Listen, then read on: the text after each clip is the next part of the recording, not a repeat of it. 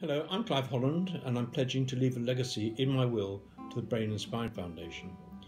After my daughter Lucy survived a brain hemorrhage some 28 years ago, the chance arose for me to help set up a new charity to ensure that information and support was available to anyone affected by a neurological condition.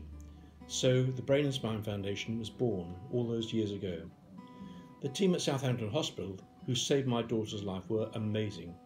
But having access to specialist support outside of that would have been even better.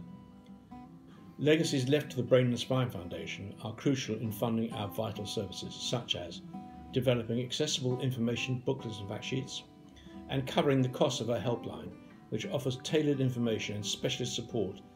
Please know that whatever you can give will make a huge difference to the lives of those affected by neurological problems.